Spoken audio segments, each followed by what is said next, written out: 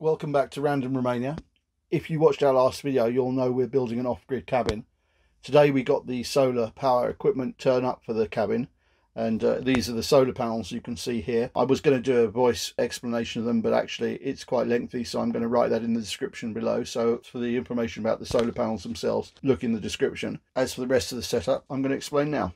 Okay, so now we've come inside. This is the battery pack for the solar panels. Inside this it has a thing called the battery management system.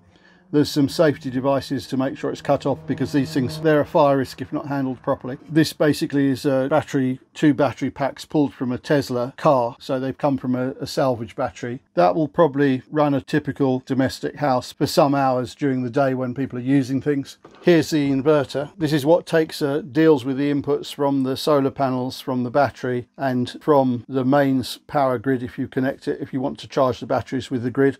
What I've got is a little generator, which is quite an interesting thing, which I'll explain in a bit. Now, if you look at this, it's plugged into the network here, my network, and this is on my Wi-Fi in my house. And this shows you what's coming in from the panels at the moment. I've had that up to sort of 1600 watts. Right now the clouds are in front of the panel, but you can still see you're still getting 500 watts, which is enough to charge the battery reasonably quickly. This is what the load is coming out, which is just what's running in the caravan. This is what will come off the power grid, and this is the battery level here. And so you can also access this information online as well. It's possible to connect this up so you can remotely see what's going on and control it. So we go outside and look at the generator now.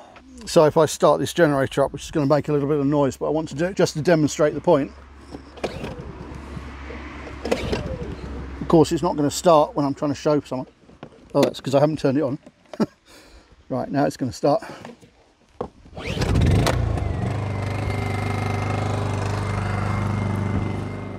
Right, so now I've connected the generator, and the generator adjusts the throttle setting itself depending on the load. So because the sun's gone in at the moment, and this is only getting 500 watts off the solar panels, now the generator is putting 1300 watts in.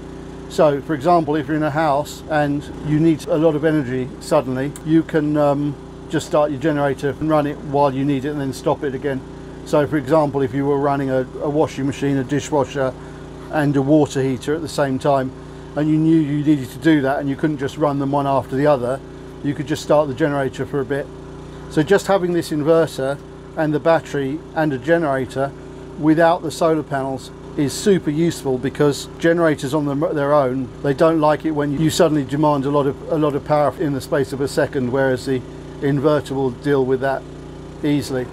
So there's one thing that I wanted to mention which I think is really important, because depending on this kind of configuration, you could go with less solar panels, perhaps a slightly smaller inverter, slightly smaller battery, but this is some thousands of euros worth of equipment, probably between 4,000 and 6,000 depending on exactly what you buy, something like this. I don't have the exact prices yet because I borrowed most of this equipment from a friend, but that's what your costs are likely to be. So what's interesting about it is that if you make a bunch of cabins or houses next to each other where you're sharing with 5 or 6 other people, then the economies of scale make a whole lot more sense, because the bigger these systems get, the cheaper per house by a significant margin they get to use. So that's quite an important factor. Anyway, that's it for now. We'll be back very soon with another update on the cabin build, and we're going to set these solar panels and the rest of the equipment up properly and make a mount for the solar panels, and probably a little space underneath the solar panels to store this equipment properly. Anyway, bye for now, and we'll see you in the next video.